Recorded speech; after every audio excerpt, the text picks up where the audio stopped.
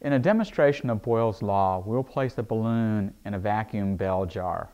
We will apply a vacuum which basically pumps out the air in the bell jar. The pressure outside the balloon will be greater than the pressure inside. The balloon expands to try and equalize the pressure. Volume and pressure are inversely related to each other. When we release the vacuum, the pressure increases and the volume decreases. As another demonstration of Boyle's law, we will put a marshmallow peep into our vacuum jar.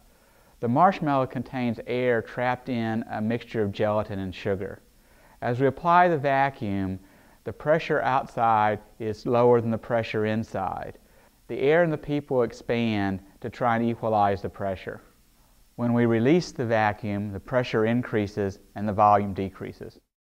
As another illustration of Boyle's law, we will put some shaving cream into our vacuum jar. The shaving cream contains air trapped in a soap mixture.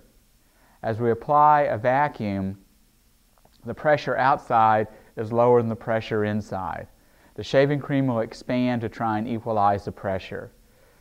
As you decrease the pressure, the volume increases.